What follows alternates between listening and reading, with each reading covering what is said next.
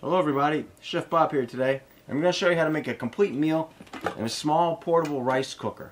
We're going to make homemade meatloaf, we're going to make brown rice with vegetables, and then we're going to make a cake for dessert. So let's get started.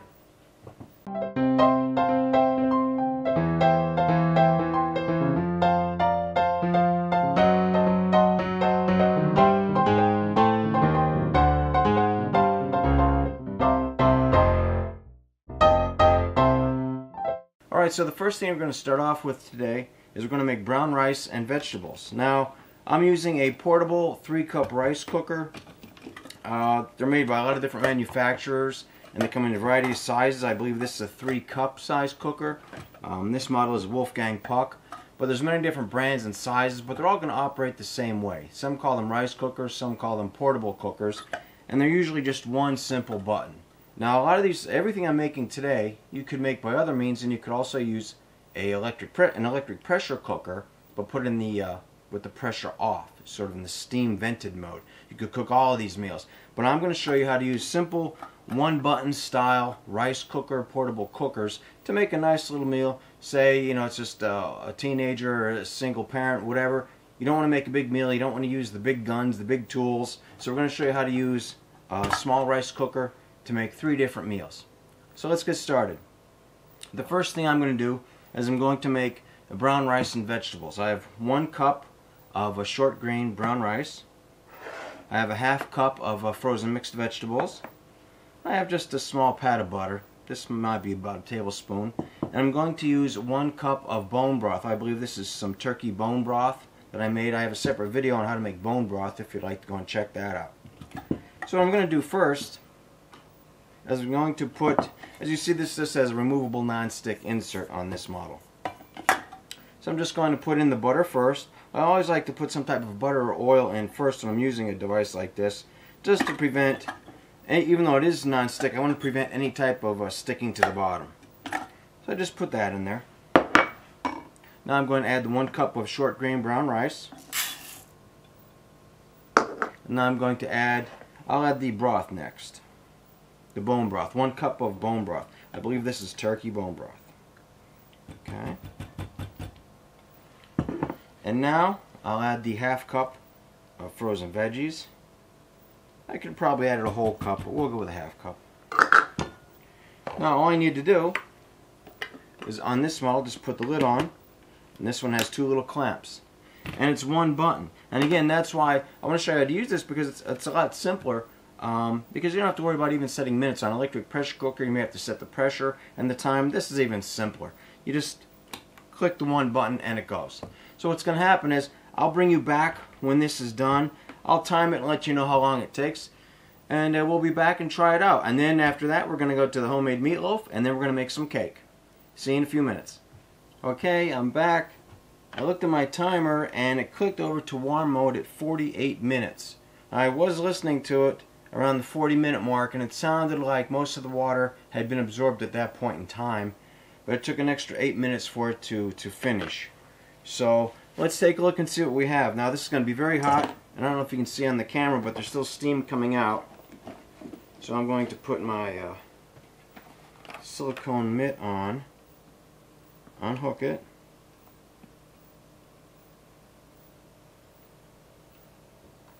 you can see all the steam.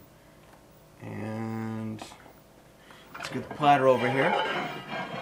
We'll see what this looks like. Give it a little stir.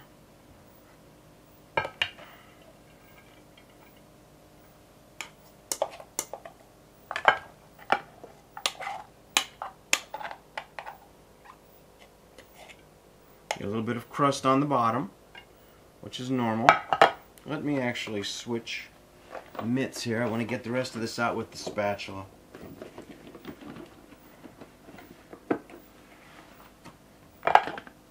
There we go. If you can see in the camera, none of it stuck. So it was non-stick, and you see there was a little bit of the nice caramelized rice from the bottom there, or the butter.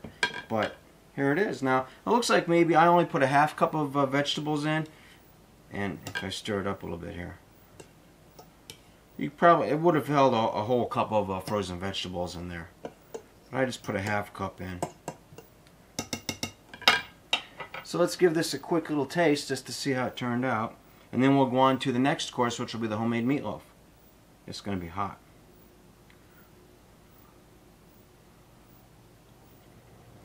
The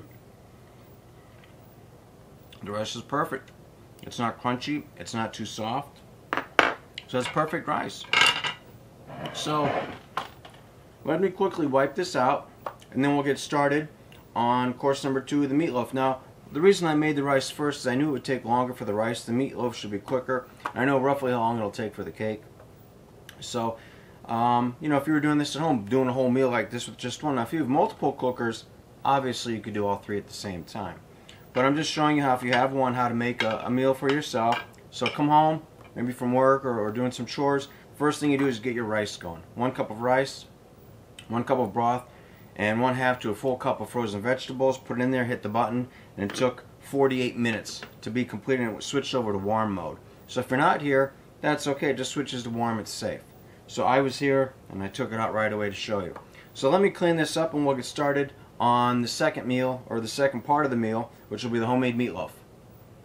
Okay, I'm back. Now we're going to make the second part of the meal, which will be the homemade meatloaf.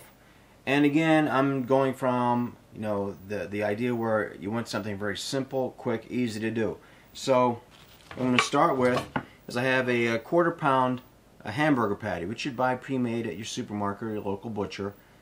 Something that's quick and easy. You can just have a thaw, you know, have a thaw in the fridge. And I'm going to use a 1/4 pound ground beef patty. I have a piece of onion I'm going to chop up right now.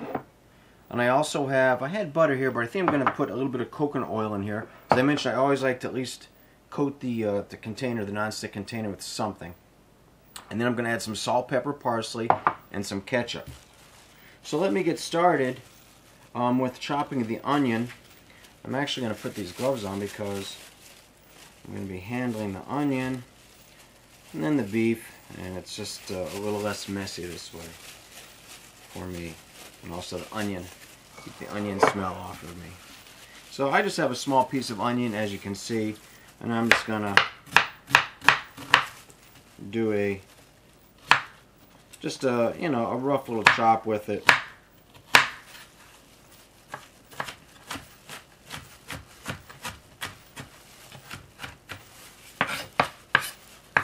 Nothing fancy. So it's going to be a very simple meatloaf, as you can see. Just something that you want to do quick, easy. You don't want to spend a lot of time making. So I'm going to put in this little bowl. We'll just mix it all together. So I have the ground beef patty. Just break it up a little bit first. Now I'm going to throw in the onion. This might be a little bit much, but that's okay. I like onion. If you don't like onion, put less or none at all. You can put garlic in there if you wanted. Whatever you want to do. Now in here I have some salt, pepper, and parsley. I don't know. Put as much as you normally would like. If you're trying to cut back on salt, don't put much. I have maybe a 1/4 teaspoon of salt, 1/4 teaspoon of black pepper, and about a 1/4 teaspoon of parsley. That's all. Might be a little bit much for this little bit of meat, but that's okay. You can always experiment at home, add or subtract, add some Worcestershire sauce. You can actually use 2 ground beef patties if you wanted to, if you wanted a bigger meal. But again, I'm showing just a really quick, simple meal for maybe one adult or one teenager. So now what I'm going to do is, put this over here. What I want to show you is a little trick. Let me take these off temporarily here. And to help get things out that you make in here. For example, this meatloaf, I don't want to dump it out. I'm going to try to lift it out. So what you can do is you can take a piece of aluminum foil like this and then just roll it over a couple of times. See this? I'm just going to roll it once on the edge. You can see like that. And again. If you can see that. And then I'm just going to roll it over one more time. To make a strip, like a handle. And then I'm going to put the handle in here. And I'm going to put the other one in and crisscross. and I'll show you in a second what this looks like. Now this pan is still warm from the rice. All I did was wipe it out with a wet towel. I'm going to show you. So if you do something like this, it'll enable you to pull things out. We may do the same thing for the cake, I'm not sure. But for the meatloaf, this will help us to pull it out if you don't want to flop things out. Like the rice I just flopped out, this will help you to lift things out. So now, we're just going to put our meatloaf in here and try to form a little ball with it.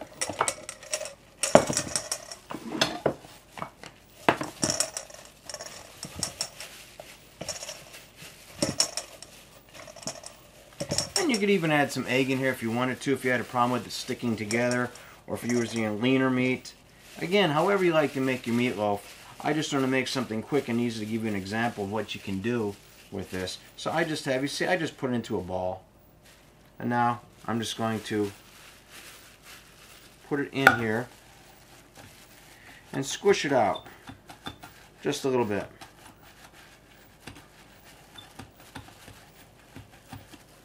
Just so it fills the bottom of the container. And I'll show you what that looks like. See, I just squished it out. So you have a little mini meatloaf. Now what I'm going to do is on top of that, I'm just going to put some ordinary ketchup on top. That's a real common topping for meatloaf. So I'm just going to put all this on top.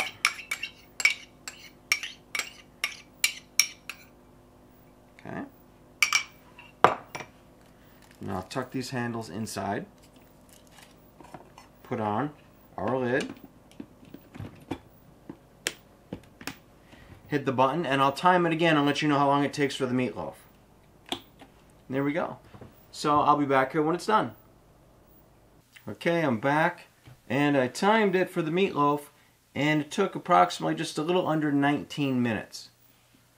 So and that was from the time I loaded it up and pushed the button until right now, 19 minutes. You can see it's still steaming. Maybe you should be able to pick it up on the camera, a little bit of steam. This is going to be hot. If you remember, I used little handles. Now, I said I was going to put some oil in the pan, if you caught that, and I didn't, and that's because I used the handles. With meats, it's not that critical because the ground beef would render off some fat and won't stick. But definitely when you're going to make things like rice or the cake that I'm going to make, I would definitely recommend putting a little butter or oil in the container before you start. So, whoa. Smells very good. Now let's see.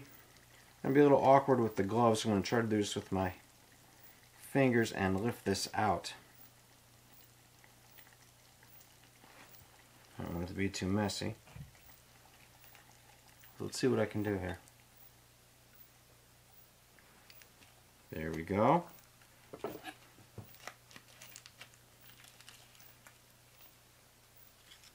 those over here. And there you have it. A nice little mini meatloaf made in 19 minutes. And what I'll do is I'll cut this in half here. The ketchup ran down, but it's totally cooked. It's totally done. It seems to be very tender and moist. And if you want, you can also, this is going to be hot, but I'll see. You could pour some of this over top if you wanted. Ow, it's very hot. Some additional juice with that. Now let me grab a fork and give that a little taste. It's very hot. Oh, very, very hot. As you can see from the steam.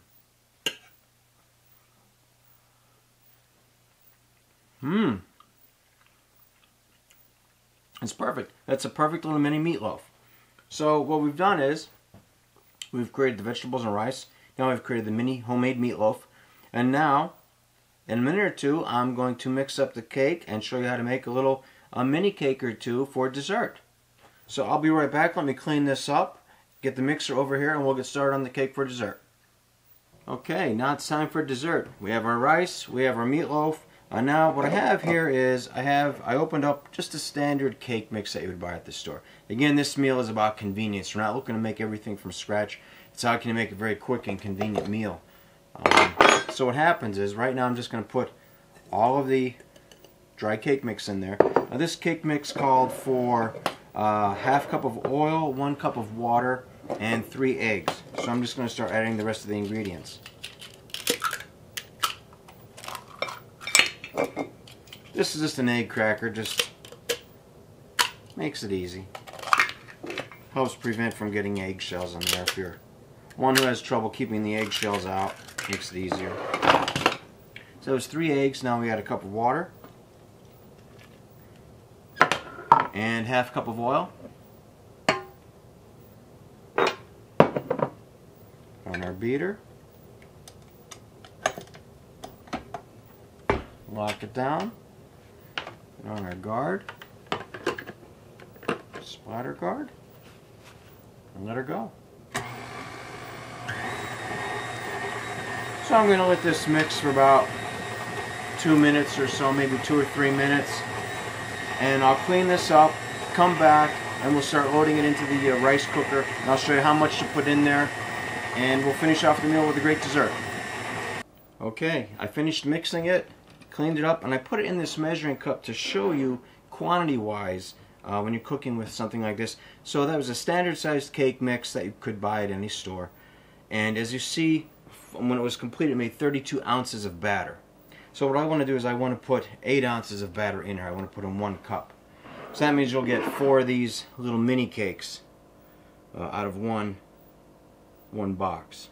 So what you could do is you could make this and then, you know, put the rest in your refrigerator, put it in a sealed container, and that way you can make, make it during the week. All days during the week you can make one. Or you can make them all at one time, but you don't have to make them. You don't have to make it all up at once. You can make this mix and then just store it in a container and use it tomorrow or the next day. And so now what I'm going to do, I've wiped this out. It's still warm from the meatloaf, hot. And now I am going to lightly coat it. I just always like to do this. It is a non-stick container. I'm just using, there's coconut oil in here. It's solidified because it's a little cool in here. At 70 degrees it turns into a solid, coconut oil does. So I'm using a basting brush, a pastry brush. And I'm just lightly, so you can see it's very little.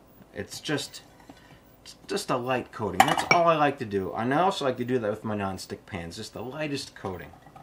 Now, what I'm going to do is just pour this 8 ounces of batter in here.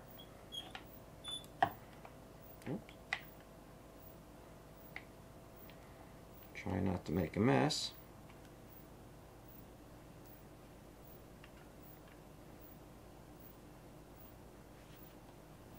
Okay.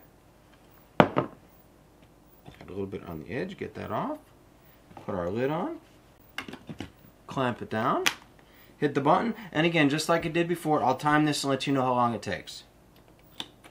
There we go. I'll see you here when it's done. Okay, our dessert's done. It's been in here for about 25 minutes now. I will let you know with this particular rice cooker, I turned it on, and about 3 to 4 minutes later, it was around 3.5 minutes maybe, it turned from cook to warming mode.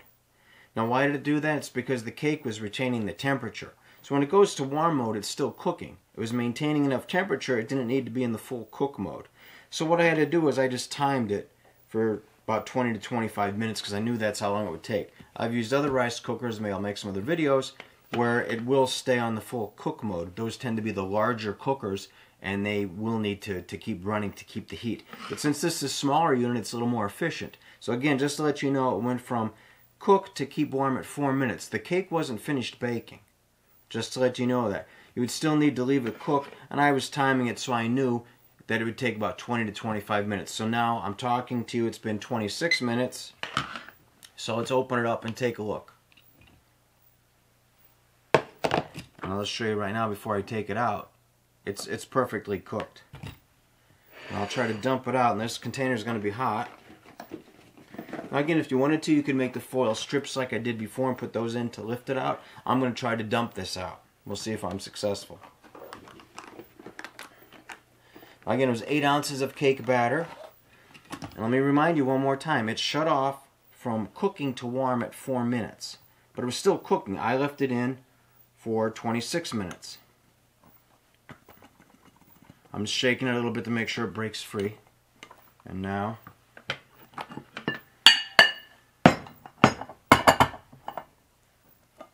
there we go. So it came out clean. Now remember, I did coat that with the pastry brush with coconut oil when I started.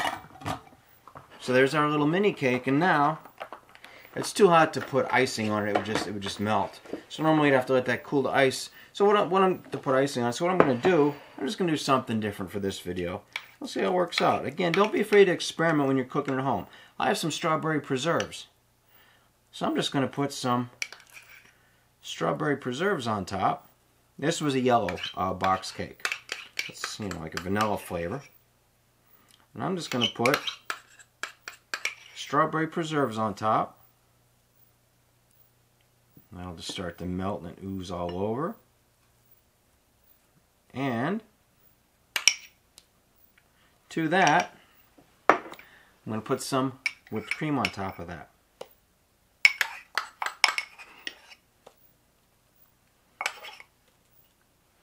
Okay. Now, I think I better try some.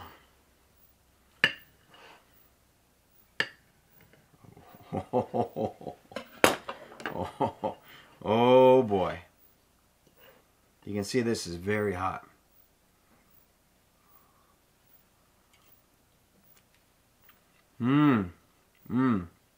It's very good. As you can see, it's perfectly baked. So, there you have it. If you have received one of these as a gift for the holidays, or you gave one, or you're thinking of buying one, I just showed you how to make, you know, instead of just ordinary, don't think of it as just a plain white rice cooker. We made brown rice with vegetables, we made a homemade meatloaf, and we made a yellow cake with some strawberry preserves and whipped cream. So we made a full meal. It took about 45 minutes for the rice and veggies. And that was dried rice. It wasn't a pre-cooked rice. It was totally dried brown short grain rice, frozen veggies. Homemade meatloaf using a 1/4 pound ground beef patty. We added some onions, some spices, and ketchup for the sauce. And then we used 8 ounces of cake batter. We saved the rest for later. 8 ounces of cake batter. And that took about, what did I say, 25 minutes I timed it. So 45, roughly what, 20, 25. We have a complete meal. Not a lot of pots and pans. We never turned on the stove or the oven. All we used is one little device and we made a whole meal. And there's easily enough here for 2 people, easily. So I hope you enjoyed watching this video. I encourage you to try something like this. If you purchase one of these cookers, don't be afraid to experiment. Try your own meals. Like I've done here, different things. And I hope you enjoyed watching the video. If you liked it, please press the like, subscribe, thumbs up buttons. Subscribe to my channel. And put some comments below. Let me know what else you'd like to see. Would you like me to make some more recipes in a rice cooker like this? Would you like pressure cooker videos, air fryer videos? Let me know what you'd like to see, and I'll try to get those done as quickly as possible. Thank you for watching. Have happy holidays. I'm going to eat.